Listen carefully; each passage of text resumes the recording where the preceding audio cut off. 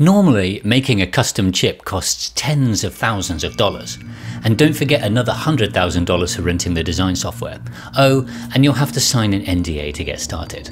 And that NDA means you can't share your design with anyone. Tiny Tapeout makes it easier, quicker and cheaper than ever before to get your designs onto a real chip. Open source tools, excellent documentation and a vibrant community helps to make it much easier to get started and avoid common mistakes.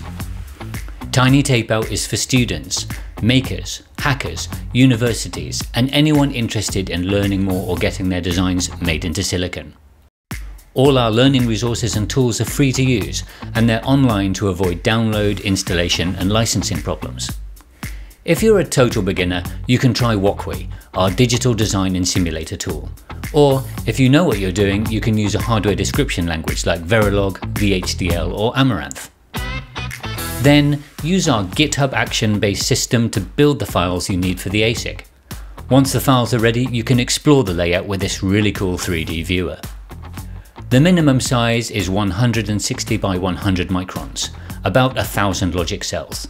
And if you need more space, you can buy extra tiles. Each design gets access to clock, reset and 24 IOs, with about 50 MHz bandwidth. Tiny Tapeout isn't just for digital designs. For Tiny Tapeout 6 we've added analog and mixed signal support, as well as support for designs made with proprietary tools like Cadence. Once the design is ready, we send it to eFabless and they'll manufacture it on the open source Skywater 130nm process. The first 100 submissions from individuals will get an early bird discount thanks to eFabless sponsorship. And I want to say a really big thanks to eFabless for sponsoring this project and making it possible. Once we get the silicon back, we save you time and trouble by mounting the chip onto a demonstration board. After plugging the board into your computer, you select which design you want to be active with our MicroPython interface. And that also lets you adjust the clock speed, set the inputs and monitor the outputs. One of my favourite things about this project is that you're not only going to get your design, but everybody else's design as well. You'll be able to look through the chip's datasheet and try out someone else's design.